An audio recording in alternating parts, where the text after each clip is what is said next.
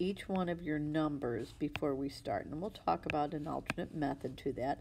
But I'm going to name this as my x value. We can clearly see this is an x, this is a y, this is an x, this is a y. It's an ordered pair. But I'm going to call this x1 and its partner y1.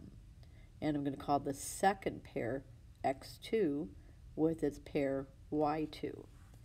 And so based on what they did up above, the change in y, I'd start with the second y value, which is 6.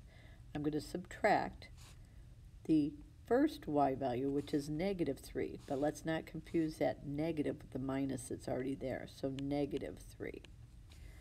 And a long time ago, we talked about keep, change, change, or add a line, change the sign. So this is going to be 9. And now we're done with that. Now we're going to go on to our x values. So our first x value is negative 1, and we have to subtract. We're finding the difference or the change, and I'm going to subtract 5, the x1. So negative 1 minus 5 would be negative 6. And so if I write this, we're going to be able to reduce it. If I write 9 over 6, and I put that negative sign out front because only one of them is negative, we could write that a couple different ways. We could reduce it to 3 over 2 because you can divide both of them by 3, which is preferable. We prefer to write it this way and keep it in slope-intercept form. We could also reduce it and write it this way, but because we're on a graph, we really want to know a vertical change and a horizontal change. So we choose to keep it in fraction or ratio form. So let's try this again, and then number 3, we're going to talk about something different you might be able to do. So let's help ourselves by labeling x1 and y1. And this is x2, and this is y2. So we're going to start with our change in y's. And my y2 is the number 8. Then I have to subtract because I'm finding the difference between, and that y1 is 1. So that would be 7. And now we're going to go to our change in our x values. So we start with our second x value minus our first x value, and that is negative 3.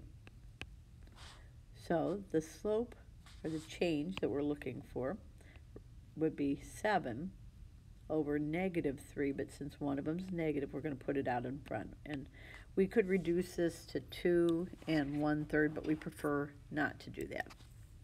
We like to keep it in ratio form.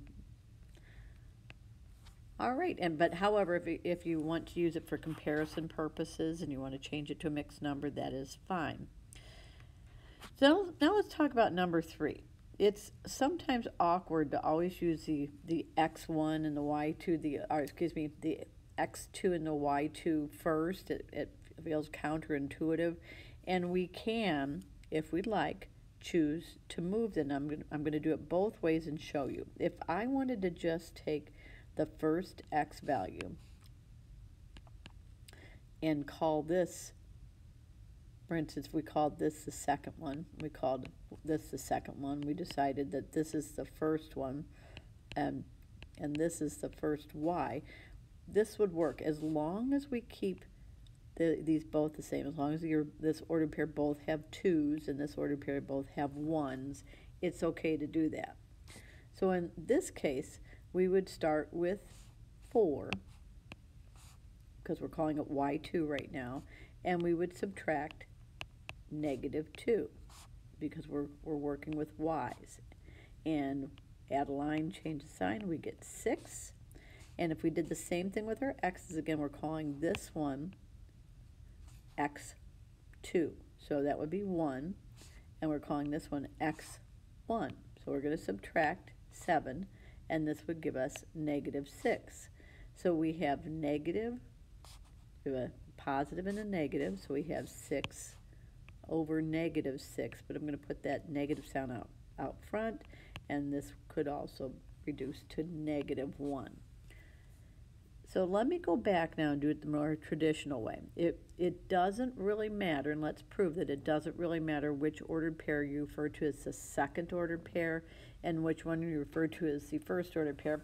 It's sometimes easier for students to use this first in their at the beginning because that's what they see first, but you might go ahead and like the traditional formula. So let's erase this and let's talk about see if we're going to get the same answer if we label it the traditional way. Traditional way says this is x1, this is y1. That's what we see first. This is x2, this is y2. That's the ordered pair we see second. So according to the formula, we'd start with -2. We would subtract 4. Those are both the y's, the change in the y's. And I would get -6.